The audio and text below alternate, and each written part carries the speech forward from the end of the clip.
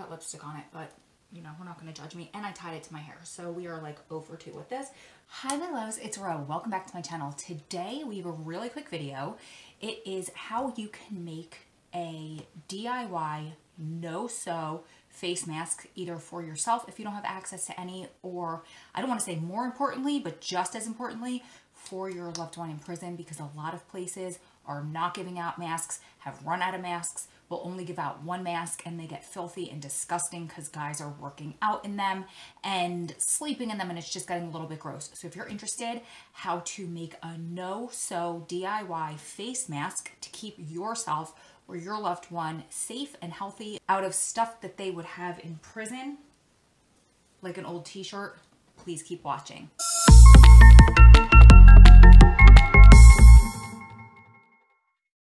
If you're new here, my name is Ro. I am the founder of an organization called Strong Prison Wives and Families, the author of a book called The Comeback Code. We don't glorify or glamorize prison or prison wife life here, but I will teach you how to make the best out of this really crummy, very painful, very anxiety-ridden right now, but hopefully one-shot deal. This video was inspired by my best friend who sent me a photo of herself yesterday. She's so super crafty. In fact, here's a really quick story. Right before I was leaving for the Prisoner Family Conference, it was her son's birthday. He had a whole bunch of basketball tournaments. They live about 45 minutes away. I went to go watch the tournament. I was just wearing like workout clothes, leggings, a tank top, and a sweatshirt over it because we were just changing seasons. It was mid-October.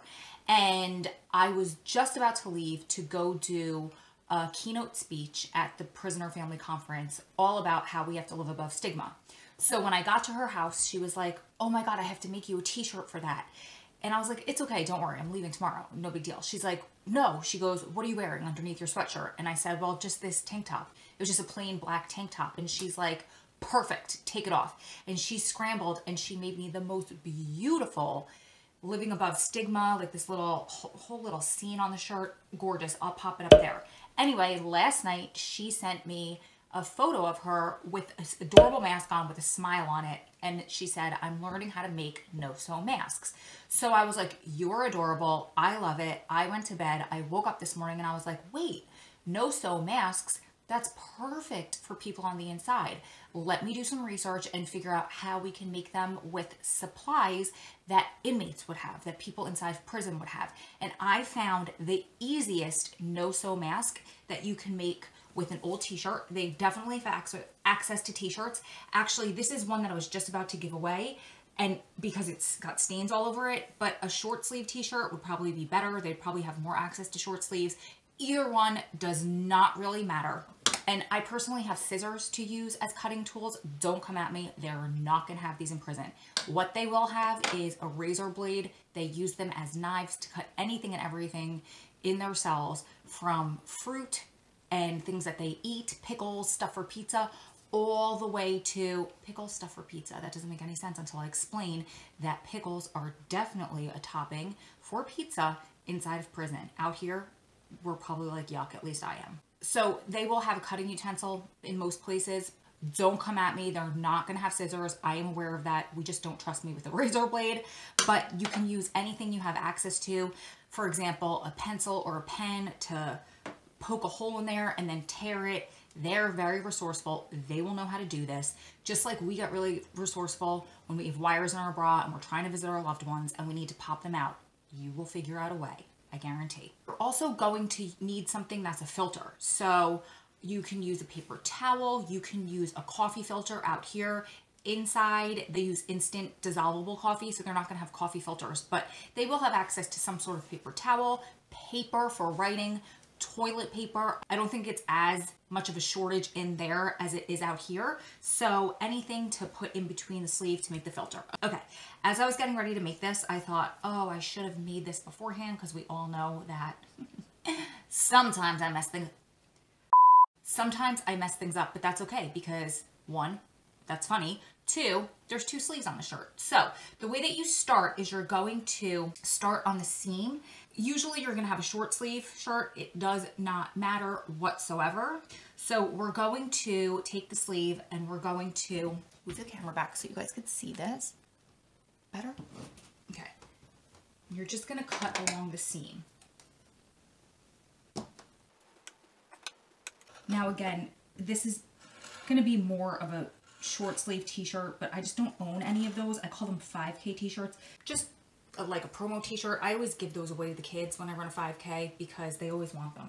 What I'm going to do is I'm going to cut this as if it was a short sleeve t-shirt. So just going to do that. So if you're using a long sleeve shirt, just cut off some of it. What's great about a long sleeve is that you can make multiple masks out of it. You also have 2 sleeves. I would encourage you to tell your loved one who's incarcerated to make both sleeves, to make both masks, because this way they can wash it in the sink and they can have one washed and drying, because it's going to take a little while to dry in the cell, and they can be wearing one, because Adam's been wearing his to work out and he said that it's getting gross and stinky because he's using the ones that they gave them inside of there. So this is another option that I actually am going to tell him about on the phone tonight, so he can have these for when he works out and then he could just wash them in the sink. How are you going to tie your mask around your face? Well, you're going to open your sleeve up so the seam part is now the middle. See that? That was the seam. So you're just going to open it that way. And then you're going to take your t-shirt again. It's getting hot. It's getting hot in here. You're going to take your t-shirt again, and you're going to cut along the bottom seam. You're just going to cut that right off. So let's move. This is our mask. Those are just our garbage. I don't know if it's just me, but cutting up t-shirts just brings me right back to my youth, because I was an 80s child and we always destructed our clothes. But on top of it, I grew up in a cult, so we weren't allowed to buy clothes. We weren't allowed to buy like trendy clothes or anything like that. So if you wanted them, you had to figure out how to make them yourself, which we did very often, or sneak and get them. Yes, I did grow up in a cult, and if you are not aware of that story, then refer to the link up in the cards. Okay, I messed up, so I'm just going to cut this off. Now, what you're going to do with this piece of fabric is you're just going to pull on it and stretch it out until it becomes more like a string versus a chunk of fabric. These stretch out pretty quickly. Do you guys destruct your own t-shirts? I do very, very often. I have so much fun with it. So let me know in the comments below what you do. I'll make like gym workout tank tops out of people's merch and that kind of thing, because normal t-shirts don't typically tend to flatter me in my shape. So I just do that. Okay, so now you have your 2 pieces of string. You can keep pulling them and making them, whoops, you can keep pulling them and making them thinner like a string, or you could just leave them like this. I don't think it's that big of a deal. So now what you're going to do is you have your mask. And remember, for a man, he's going to have a bigger armhole, so he'll have a bigger mask that will fit him. For me, I have a smaller armhole, so I don't need as big of a mask because I'm not as big of a person. So now I have my mask, and you're just threading this through. Just like that. Voila, beautiful. These are obviously the strings that hold the mask on your face. So now what you're going to do is you're going to take your paper towel, your coffee filter, your toilet paper, your writing paper, whatever they have access to on the inside, and you'll fold it. This acts as a filter for the germs. You're going to fold it. You're just going to slide it right in there. Obviously, this is not going to be tight on you if you just put it on like that, but as you pull these strings and tie it, then you are going to make this fit your face. So these clip behind your ears.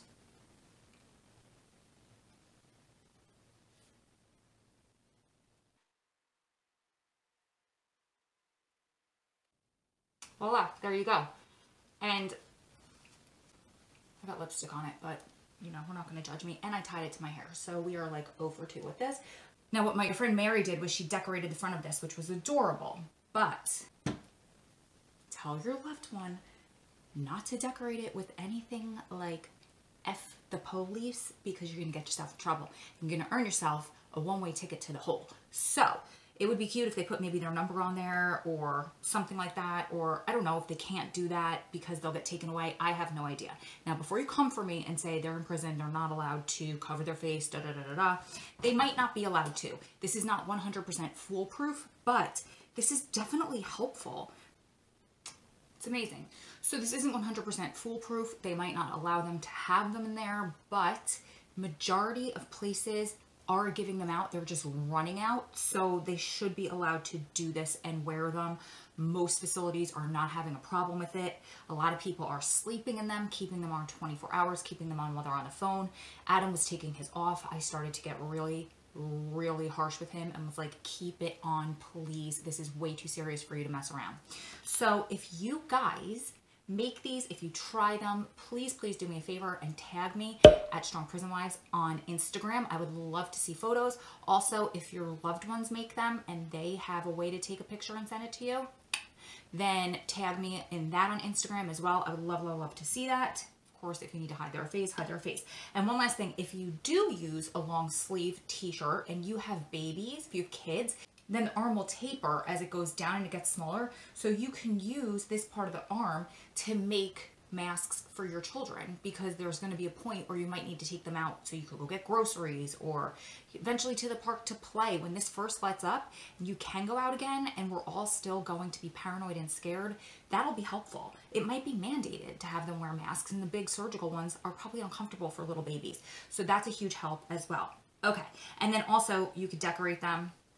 Don't wear white with lipstick because you're going to get that, and I didn't even care because this shirt was going in the garbage anyway, but I might make a whole bunch of masks out of them and donate them to people. You don't even have to take the strings out because now you have it sized for the next time you need it. You just put it on and then you slide a new paper towel in and you're good. So I'll show you. Doesn't have to be pretty, does not have to be perfect. It just gets the job done and it keeps our loved ones as healthy and safe as possible. Okay, you guys let me know what you think in the comments below. Let me know if you try this. Let me know if you give it to your loved one and what they say. I will let you know what Adam says if I tell him and he likes it or tries it, or he's like, you're crazy. You guys keep staying strong, keep loving strong, keep supporting one another through this journey because you're one day closer to all being behind you. Lots of love from my heart to all of yours. Stay safe, stay healthy, and I will see you in the next one. Bye.